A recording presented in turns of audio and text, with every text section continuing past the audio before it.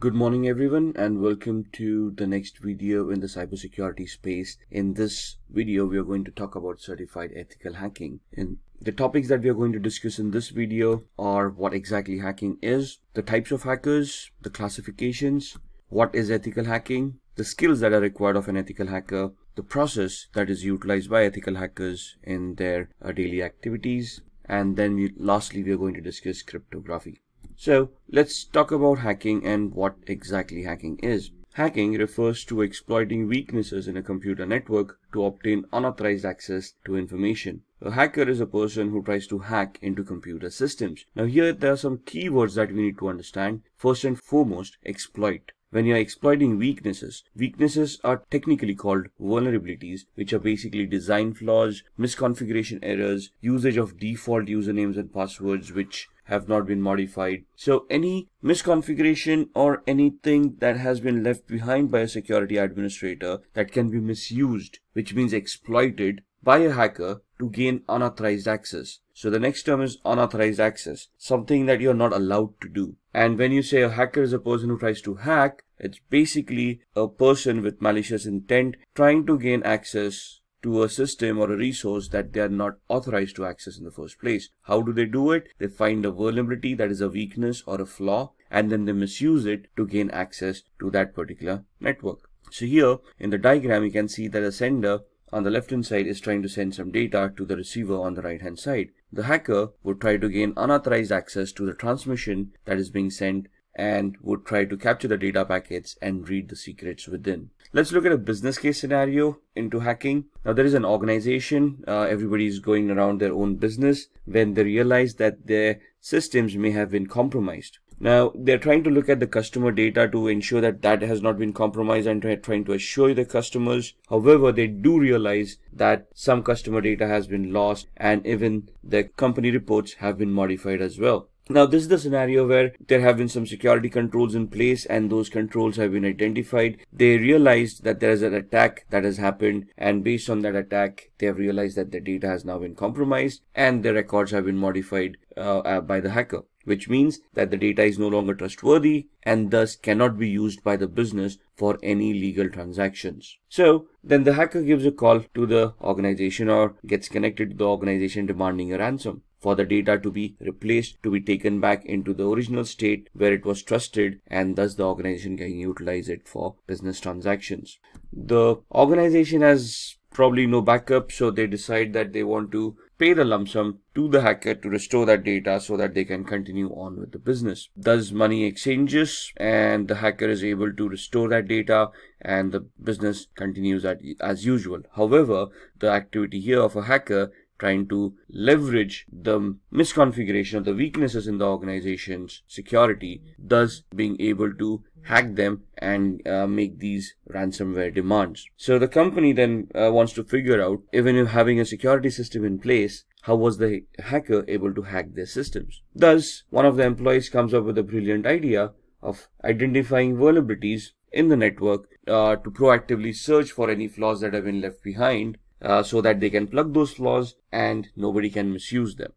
Thus, they figure out that they want to hire an ethical hacker who would help them identify the security posture of the organization, identify the weaknesses, vulnerabilities and flaws, and help them remedy those flaws so that in future scenarios, these scenarios will not happen. So before we go into an ethical hacker, let's understand what are the types of hackers. So what are the types of hackers? Hacker is a technically skilled person who is very adept with computers. They have good programming skills, they understand how operating system works, they understand how networks work, they understand how to identify flaws and vulnerabilities within all of these aspects, and then they understand and know how to misuse these flaws to get a outcome which would be detrimental to the health of the organization.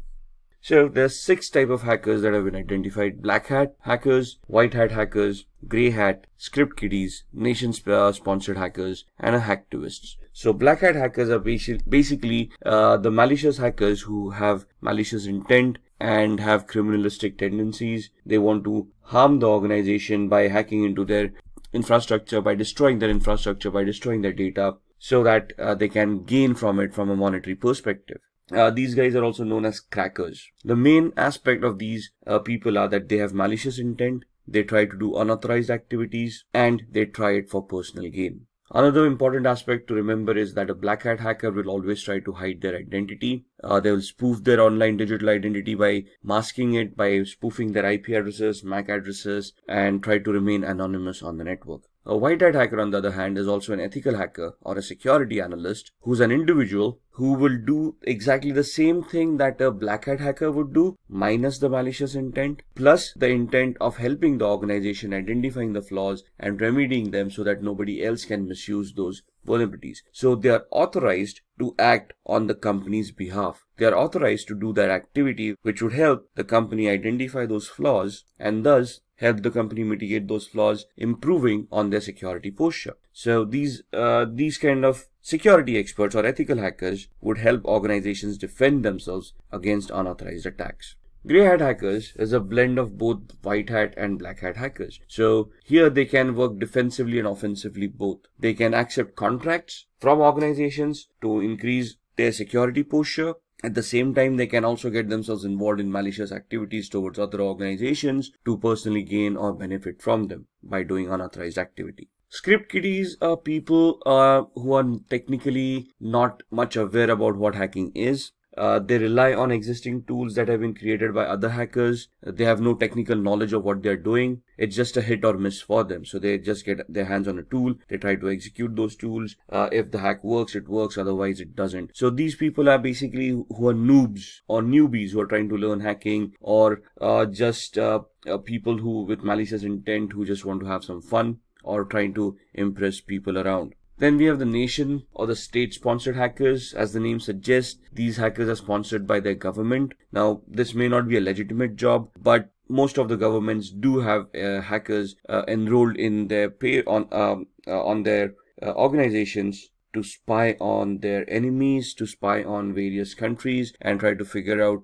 the aspirations of those countries. So this is basically a spying activity where you're technically trying to get access to other countries' resources and then try to spy on them to figure out what their activities have been or what their future plans have been. And then we have the hacktivists, who is an individual who has a political agenda to promote, and they promote it by doing hacking. So these guys, what is the difference between a black hat hacker and a hacktivist? The black hat hacker may try to hide their identity. A hacktivist will claim responsibility of what they have done. So for them, it's a political agenda, a political cause, and they will try to hack various organizations to promote their cause. They would probably do this by defacing the website and posting the messages that they want to promote on these websites. So what exactly is ethical hacking then? We have discussed the types of hackers. We have identified a malicious hacker as a black hat hacker with the intent of doing harm to an organization's network for personal gain. We have discussed what the ethical hacker is. So an ethical hacker would be doing the same activity but in an authorized manner. So they would have legal contracts that they would be signing with the organization, which would give them a definite scope of what they are allowed to do and what they are not allowed to do.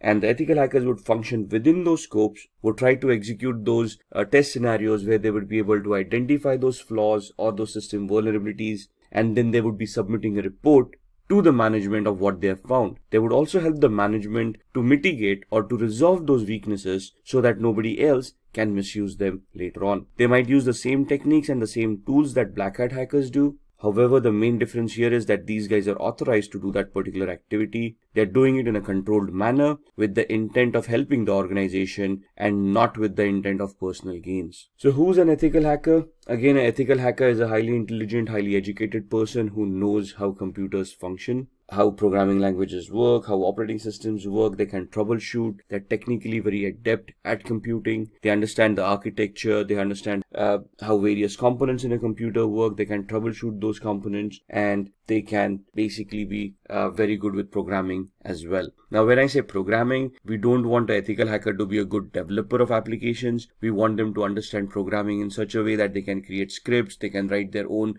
short programs like viruses, worms, trojans, or exploits which would help them achieve the objective that they have set out for. So Here you can see the ethical hacker. They are individuals who perform a security assessment of their companies with the permission of concerned authorities. So what is a security assessment? A security assessment is finding out the exact security posture of the organization by identifying what security controls are in place, how they've been configured, and if there are any gaps in the configurations themselves. So an organization will hire an ethical hacker. They would give the ethical hacker the information about what information is, or what security controls, what firewalls, what IDSS, IPSS, intrusion detection or intrusion prevention systems, antiviruses are already in place, and then they will ask the ethical hacker to figure out a way to bypass these mechanisms and see if they can still hack the organization. What is the need of an ethical hacker? The need of an ethical hacker is proactive security. The ethical hacker would identify all the existing flaws in an organization and try to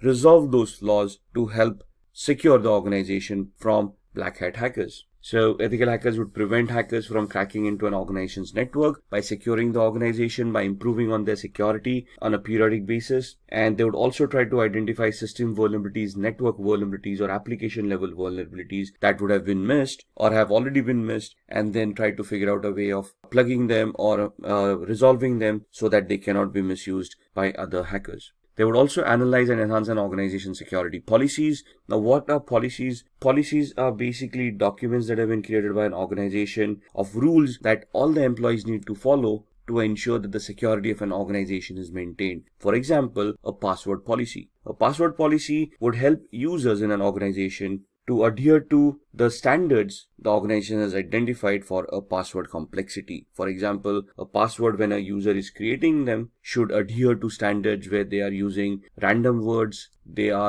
contain the alphabet A through Z, uppercase and lowercase, 0 through 9 as numerics, and special characters, and they are randomized so that the password becomes more stronger to prevent from brute force attacks. So what would an ethical hacker do at this point in time? They would try to test the strength of the passwords to see if brute force attacks or dictionary attacks are possible, and if any of these passwords can be cracked. They would ensure that all the employees are following the policies and all the passwords are as secured as the policies want them to be. If there are any gaps in the policies or the implementation of the policy, it is the ethical hacker's responsibility to identify those gaps and warn the organization about it. Similarly, they would also try to protect any personal information, any data that is owned by the organization that is critical for the functioning of the organization, and they will try to protect it from falling into the hacker's hands. Now, what are the skills that are required of an ethical hacker? These are the following skills. So first and foremost, they should have good knowledge with operating systems such as Windows, Linux, Unix, and Mac. Now, when we say knowledge about operating systems, it's not only about how to use those operating systems, but how to troubleshoot those operating systems, how these operating systems work, how these operating systems need to be configured, how can they be secured. For example, securing an operating system is not only installing a firewall and an antivirus, but you need to configure permissions on an operating system of what users are allowed to do and what users are not allowed to do. For example,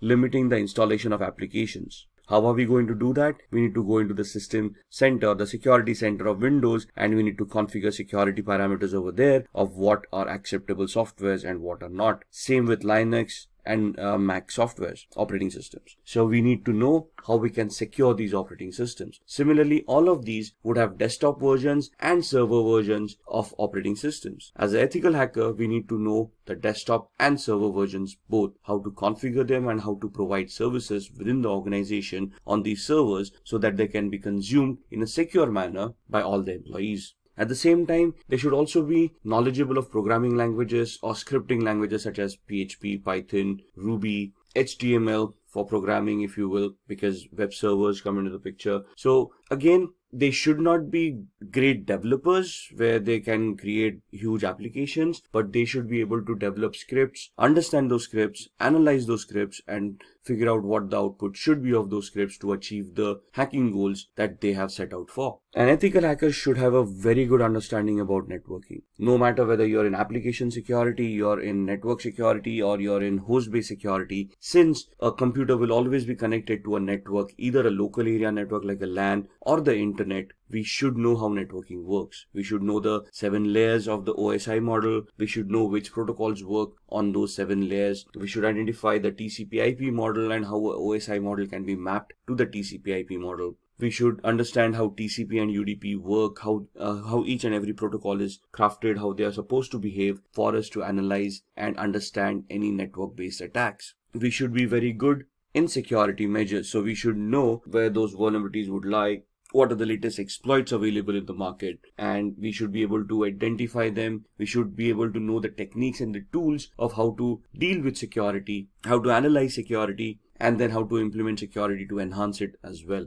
Along with that, it is important that a security analyst or ethical hacker is aware of the local security laws and standards. Why is that? Because an organization cannot do any illegal activity. Whatever responses that they have, whatever security mechanisms, whatever security controls they will implement, they need to be adhering to the local law of the land. They should be legal in nature and should not cause undue harm to any of the employees or any of the third-party clients that they are dealing with. So the ethical hackers should be aware of what security laws are before they implement security controls, or even before they start testing for security controls. And all of these should be backed up by having a global certification or a globally valid certification related to networking, related to security, ethical hacking, the law of the land, anything and everything. Maybe even programming. It's good to have a certification in PHP, Perl, Python, Ruby, and so on and so forth. Why? Because most of the organizations, when they hire ethical hackers, look out for these certifications, especially globally valid certifications, so that they can be sure, or they can be assured that the person that they are hiring has the required skill set. So let's talk about a few of the tools that an ethical hacker would utilize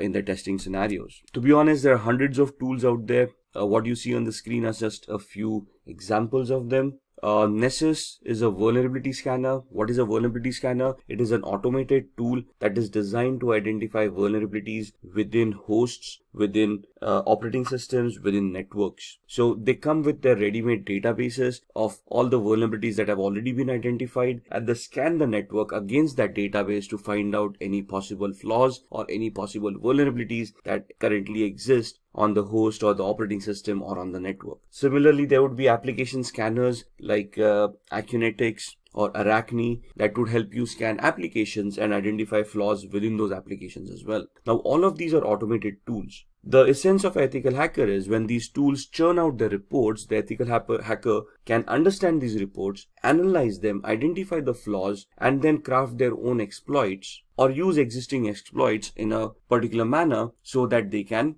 get access, or they can bypass the access or security controls mechanisms that are already in place. How can they do that? With the tool called Metasploit. You see that big M there on the right hand side? That M logo is for a tool called Metasploit, which is a penetration testing tool.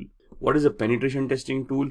It is that tool that will allow an ethical hacker to craft their exploits or choose their exploits for the vulnerabilities that have been identified by Nessus. Since we are interacting with computers, we will always be interacting using tools, right? So the first tool, Nessus, identifies the flaws and the possible list of vulnerabilities. We do a penetration test using Metasploit to validate those flaws and to verify that those flaws actually exist, and try to figure out the complexity of those flaws. And that's where Metasploit helps us do that. Wireshark would be used in the background while we are doing both the activities using Nessus or Metasploit to keep a track of what packets are being sent and received on the network, which will help us analyze those packets. So whenever I run a Nessus scanner, I would run a Wireshark in the background. It will capture the data packets, and I can go through those data packets and analyze that data packets to identify what Nessus is actually trying to do. Similarly, when I try to attack a machine using exploit on Metasploit, I will keep on Wireshark running in the background to capture the data packets that have been sent and the responses that I've received from the victim, so that I can also go through those packets and analyze the responses and analyze the attack, whether it was successful,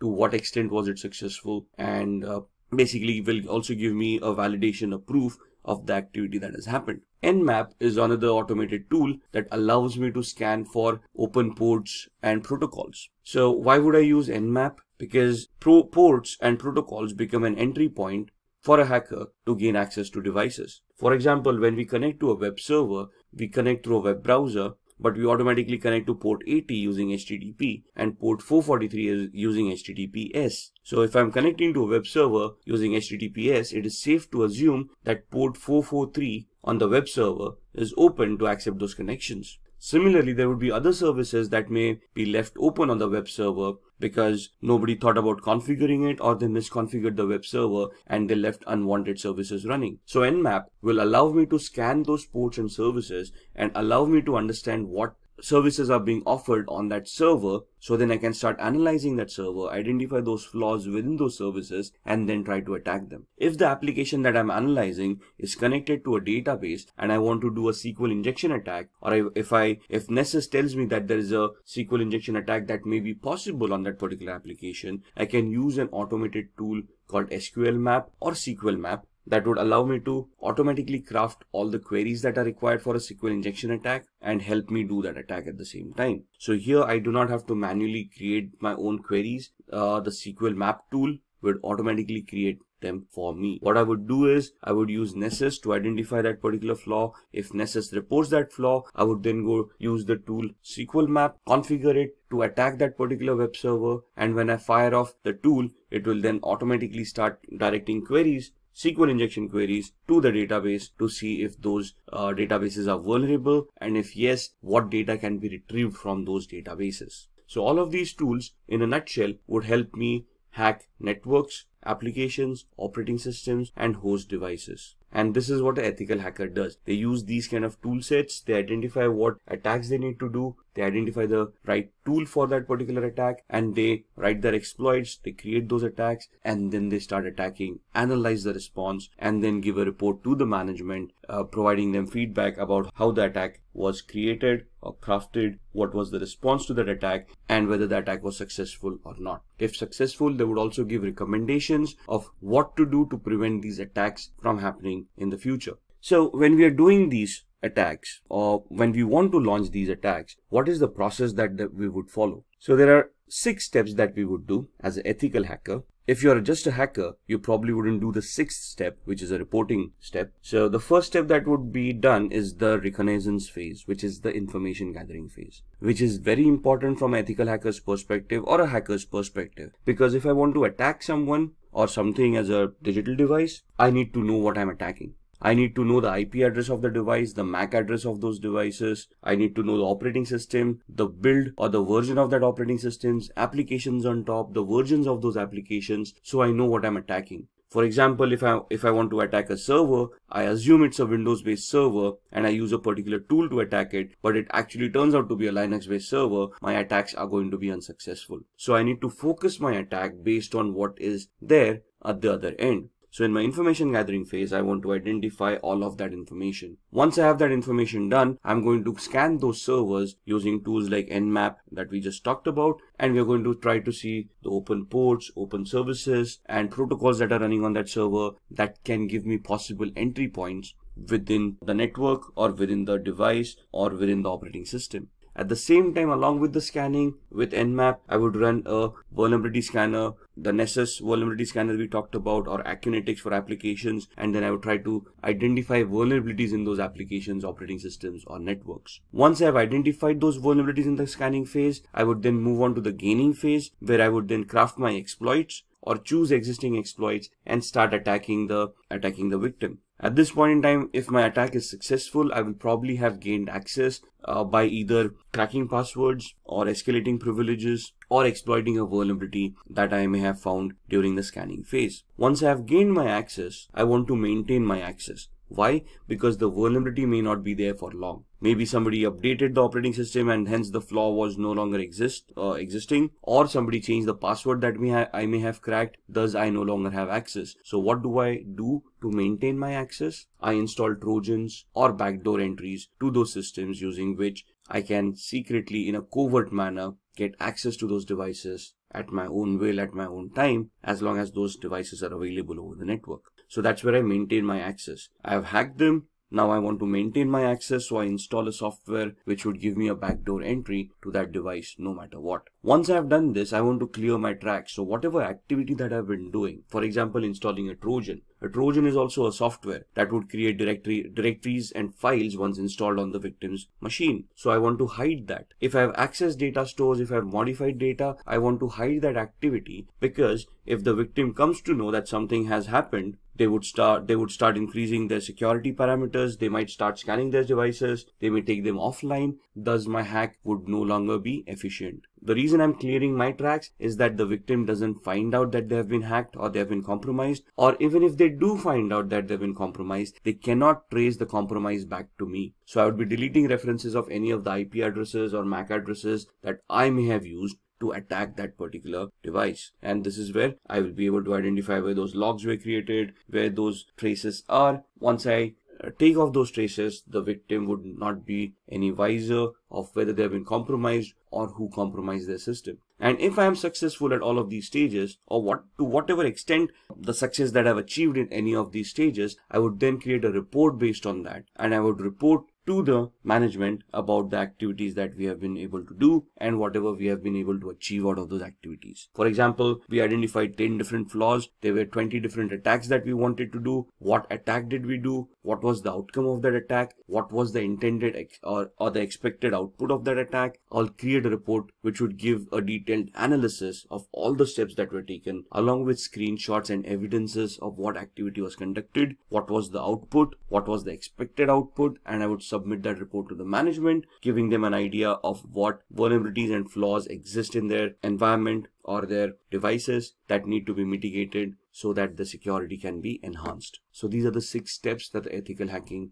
process would take. Just going through this, the reconnaissance is where you're going to use hacking tools like Nmap, HPing to obtain information about targets. There are hundreds of tools out there depending on what information you want. Then in scanning, again, Nmap, Nexpose, these kind of tools to be utilized to identify open ports, protocols, and services. In gaining access, you're going to exploit a vulnerability by using the Metasploit tool that we talked about in the previous slides. In the maintaining access, you're going to install backdoors. You can use Metasploit at the same time. You can craft your own scripts to create a Trojan and install it on the victim's machine.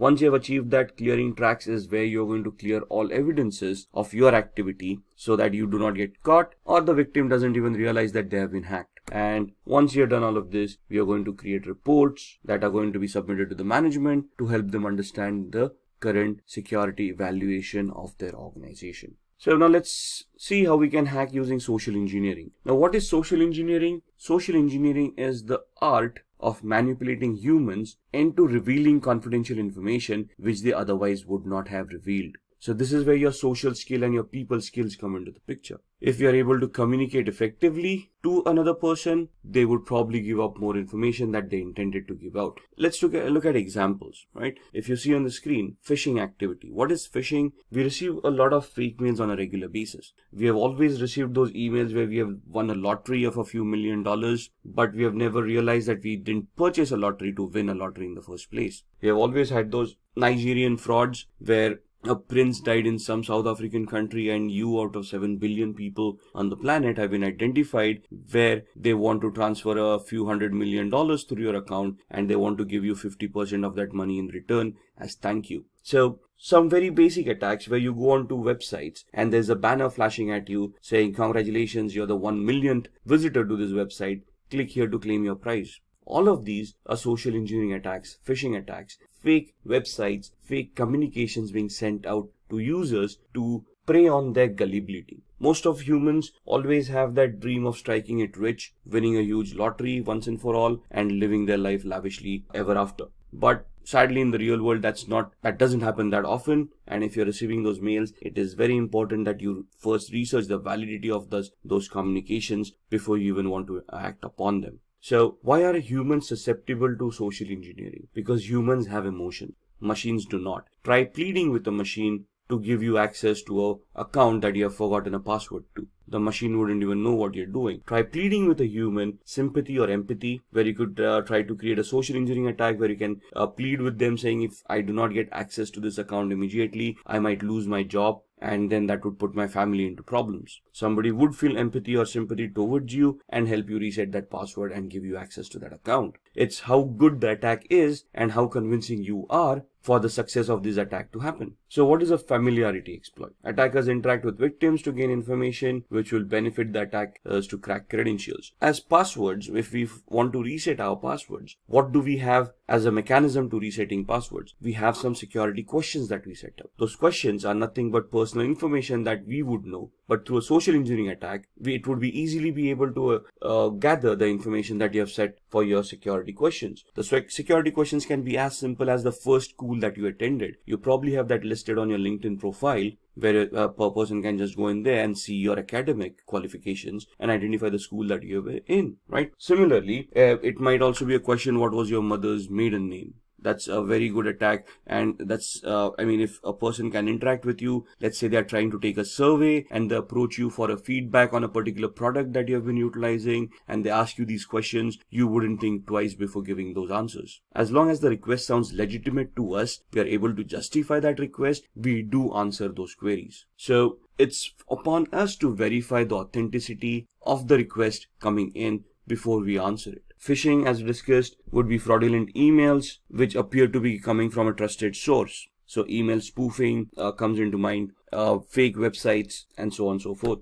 Exploiting human curiosity. Curiosity killed the cat, right? So there's so many physical attacks where hackers just keep pen drives lying around in a parking lot. Now this is a generic attack. Whoever falls victim will fall victim. So if I just throw around a few USBs in the parking lot, obviously with Trojans implemented on them, some people who are curious or who are looking for a couple of freebies might take up those pen drives, plug them in their computers to see what data is on the pen drives. At the same time, once they plug in those pen drives on their computers, the virus or the Trojan would get infected and cause harm to their machine.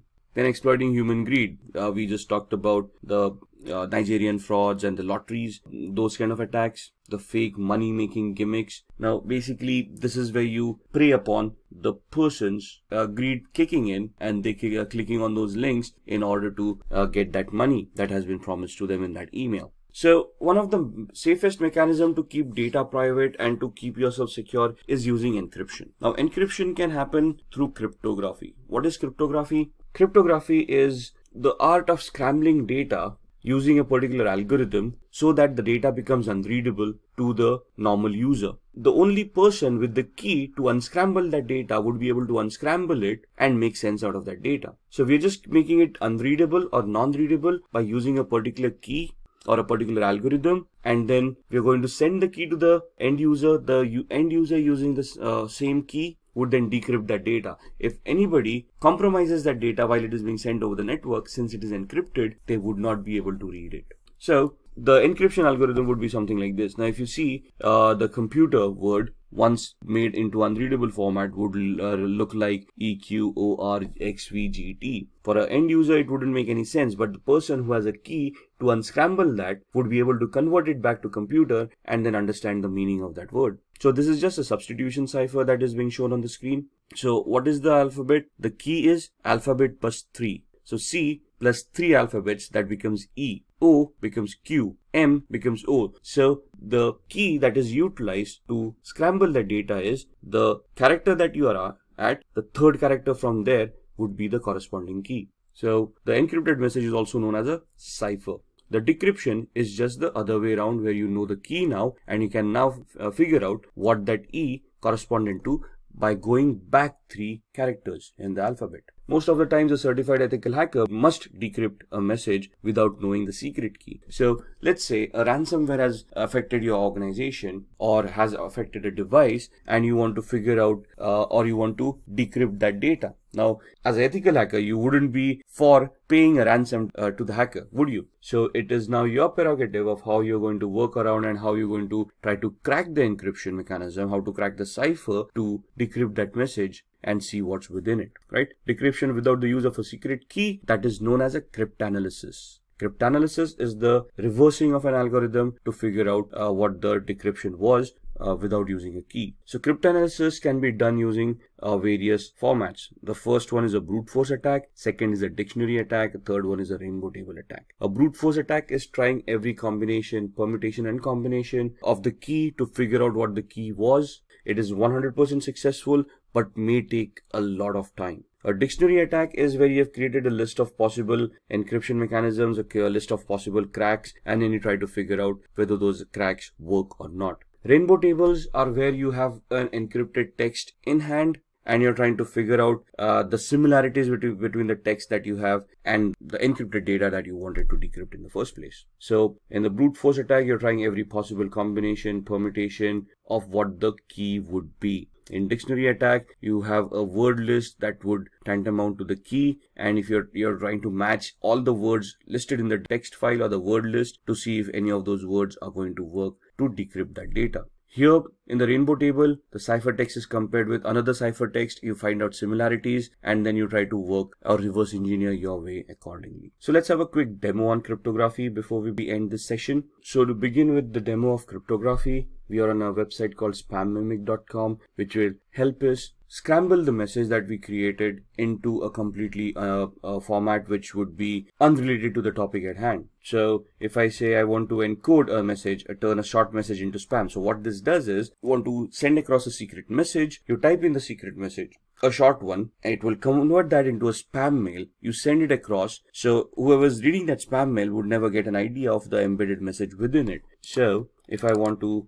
type in a message here, hi, this is a secret message, the password is ASD@1234, and I want to send this out to people or to one of my colleagues, but I want to send it out in a secret manner so that others are not aware of this. So when I press on encode, what the algorithm will do is it will convert this message into a spam mail. So my message, hi, this is a secret message, the password is @1234 or ASD@1234, gets converted into this. Now if you read it, dear e-commerce professional, this letter was specially selected to be sent to you. This doesn't make sense. There is nowhere or no reference to the actual message that I've already said. So if I copy this entire message and I send it, let's say via email, to the recipient. Now the thing is that the recipient needs to know that I've encoded it using spam mimic. The algorithm needs to remain the same. So once they know that it is spam mimic, what they can do is, now in this instance what I'm going to do is I'm going to open up a new browser